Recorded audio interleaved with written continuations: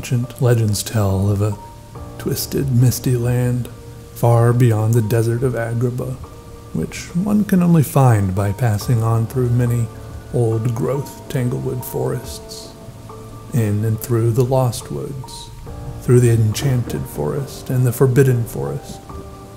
The determined adventurer must continue on through Mirkwood and Fanghorn, braving and besting all manner of fearsome monster along the way, through the 100-acre wood, the Amazon, and Sherwood, and the Truffula forest, on to a weird and wild land where great, impregnable, and uninterested beasts roam in unknown shapes. Here, it was said, the bold could carefully and painlessly extract an essence from the creatures as they grazed and gazed, an immeasurably valuable stuff needed for the act of creation, for the making of art.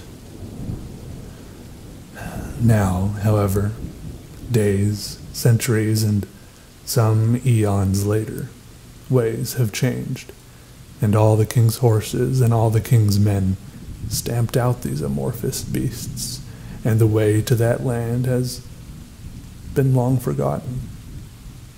And so, to many, all was lost.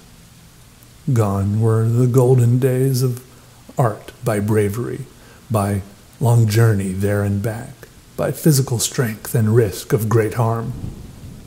Some languished with dry pens and crusty brushes, lacking this crucial ingredient so long imported from afar. They faded into obscurity. A howling gap was left, and a curious thing happened, almost by mere necessity and need to create. Some found another path to that land, a way to reanimate the nebulous animals, and a new source of the creative essence.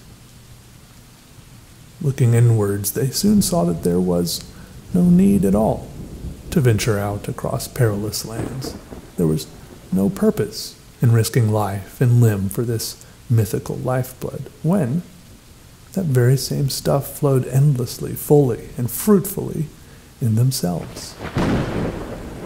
They began creating there, in front of themselves, and from themselves, their own tangled and viney forests, their own shifty beasts, and pulling from their creations always a bit more of that tasty tincture, that prized extract, the good stuff, inspiration.